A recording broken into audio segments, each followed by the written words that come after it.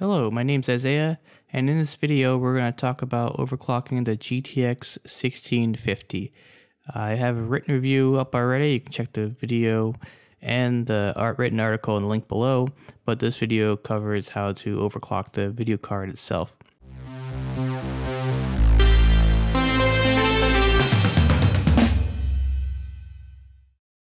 For this video, I'm going to use Msi Afterburner and Msi Combustor. So it's not necessary to own a MSI video card, but for this video, I do have an MSI Gaming X video card, and I'm going to use the MSI software.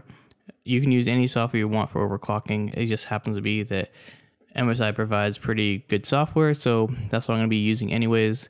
If you've seen my past overclocking videos, you'll know that I used to use Heaven Benchmark, and it's still very good. It's free, it does looping, but I feel like it's kind of gone in the way of the dinosaur. It's kind of outdated now. It no longer stresses the video card. So what I like to do when you first launch MSI Afterburner, if you never used it before, this is what it's going to look like. And it can be a little overwhelming because a lot of sliders and menus. But really all you need to know from the very basics is what you're looking at here. So by default, your video card is controlling its own fan speed, so you don't have to touch this at all. If you want to add a custom fan speed, you can go to the gear symbol, you can go to fan, and you can enable it. That means allows you to basically bend the fan curve to what you want it to do. Let's cancel that for now. So now all NVIDIA video cards have a voltage limit. So if you were to take the slider and put it to 100%, you're not going to blow up your card. It's literally just going to allow the video card to reach its max potential. But with that being said, if you watch my boost video, you can see the link below. The short version is the more voltage you have, the more heat is created. The more heat is created, potentially the lower clock speed you get, because the video card is kind of on a dynamic slider. So the more power you put into the video card, the hotter it gets, and potentially the lower the clock speed. If this is grayed out for you, what you can do is click on the gear symbol, and then under general you'll see unlock voltage control. It'll be not checked, and then you have unlock voltage monitoring, and you can turn both of those on. When you hit OK, it'll want you to restart the program. No big deal. Just do that, and you're back to where I am right here.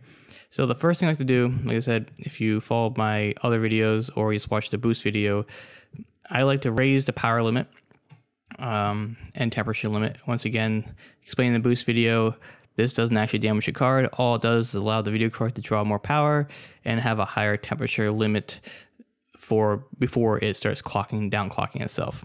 So next part I like to do here is, once you have what you want to set up, fan curve, any of that stuff, I like to use the auto overclocking function. It's in all the touring video cards and it's very helpful. You just press this and tell it to start scanning.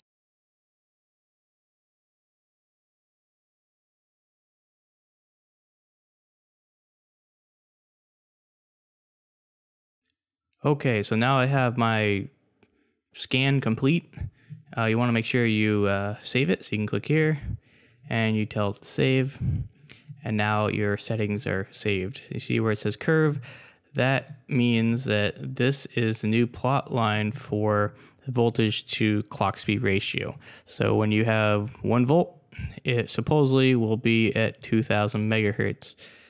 Once again, this is based on the slider, how much voltage, how much heat, it all comes into factor. So maybe 2 gigahertz is the target, but if you have enough voltage, you can go higher. If you're running too hot, it goes lower. So it's kind of a sliding scale there. Now, once you have that applied, you can go ahead and open Msi Combustor. Once it's open, what I have to do, it doesn't matter what resolution, it's going to put the video card on load. You want to make it sure that you can actually still use Msi Afterburner, so I like to leave it in window mode and kind of put it in the background. So this is the program running. It's just going to loop forever. It gives you a temperature, it tells you what the potentially load is, and if it doesn't crash, that's pretty good. So You could go ahead and manually start increasing this if you wanted to. If you weren't using a sliding scale and you just had the default numbers, you would enter these manually. So you can either move a slider or enter. So plus 200 crashes the program, as you see here. Nope, I crashed the program. Ooh, I think I crashed the computer. All right, so that's a perfect example of what happens when you hit a limit. This is why I like the overclocking, auto overclocking function, because you don't have to worry about manually increasing it a little bit until it crashes. This pretty much gets you very close to what you're gonna see in a limit anyways.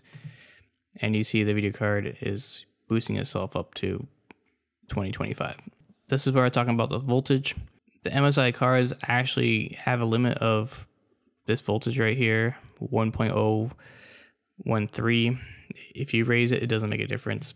If you happen to have a video card that isn't an overclocking pre-overclocked model like I have for the Gaming X, you might see a lower voltage, and then this slider allows you to go up above that.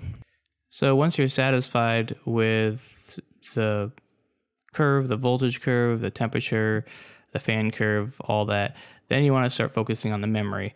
Now, I do suggest running this Kombustor in the background for a while. As you see, the temperature is 70 Celsius.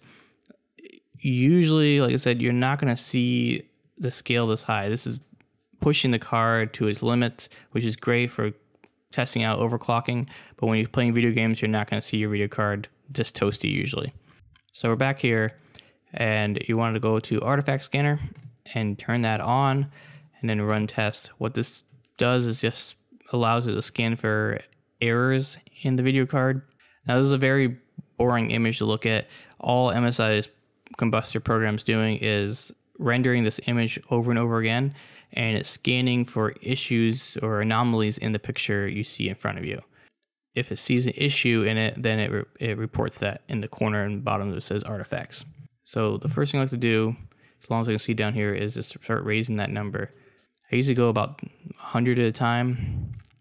You can use a slider or type it in. I'm just going to use a slider. And once again, remember, this also, memory has its own temperature limit. So if you raise the frequency and it looks great for 5 minutes, in half an hour when you're still gaming and stressing the video card, that temperature might be higher than it was before, and then you start getting artifacts. So I suggest if you find that limit, run it longer and see if you have artifacts. So I know this card from previous testing at least does 400. You see where the number starts changing there? That means the memory is on the cusp of having errors. So you want to continually back it off until you get to a number where you feel it's safe. You've run it for a long time and there's 0 artifacts there. So there you have it. This is a very quick version, a quick guide, I should say, for overclocking the GTX 1650. If you want more information about Boost 4.0, you can check out my other video in the description below. Just stay tuned for more videos about overclocking, and thanks for watching.